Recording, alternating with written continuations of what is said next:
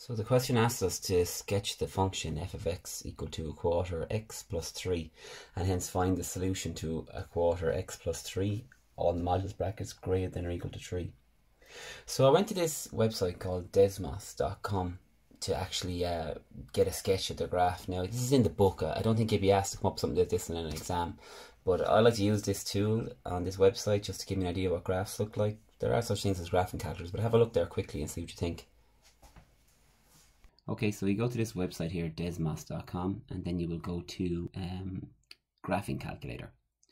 And in graphing calculator then it brings up this thing here. It loads it up and you can actually type in whatever function you want, but you can actually type in multiple functions as well. It's pretty nice. Now down beside your Z button near the backslash, you will see above that shift and actually get your straight line modulus bracket.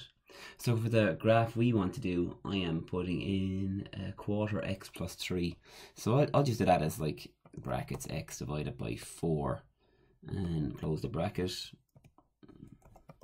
and then it says x divided by 4 plus 3, and then finish the modulus. So I have it in here now, so if I zoom right out,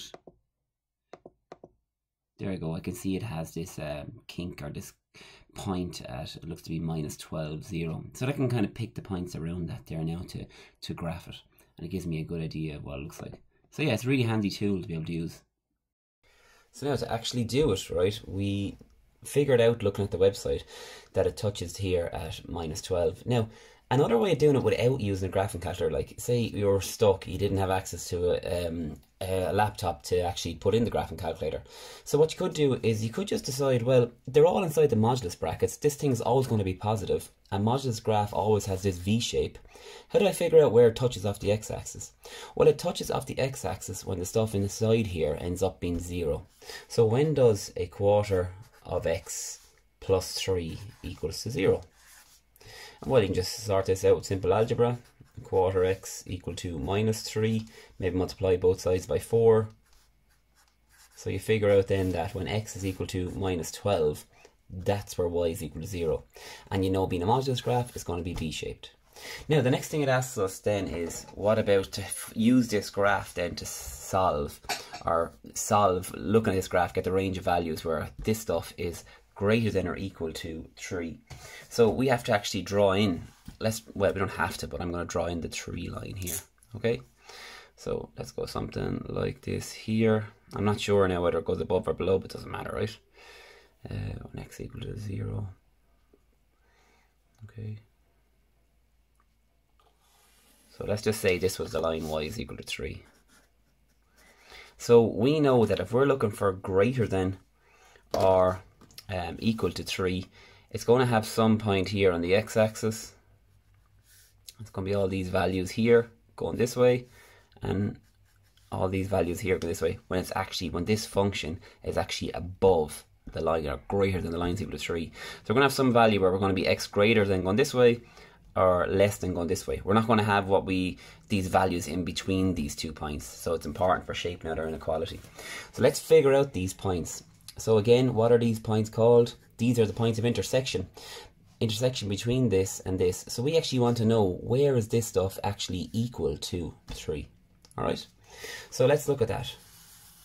Where is the modulus of a quarter x plus 3 equal to 3? Well, this is the way I like to think of it. This stuff is equal to 3 when all this stuff in here can be equal to 3 or minus 3. Because if a quarter x plus 3 happens to be minus 3, well, the modulus of minus 3 gives us that plus 3 we're looking for. So let's make 2 equations. First equation, where we just simply say a quarter of x plus 3, when is that equal to 3? Let's rearrange this a bit. 3, we'll cancel the 3, subtract from both sides, leaving us 0. The only way a quarter of x could be equal to 0 is if x was actually equal to 0. Or you could just multiply both sides by 4 to get rid of the quarter, and 4 times 0, of course, is 0. So we know x equal to 0 is 1, so it actually ends up, this actually crosses over right here, right? And the other option was when a quarter of x plus 3 could be equal to minus 3. So again, let's bring over our 3. We get a quarter of x is now equal to 3 minus 3 minus 3 minus 6.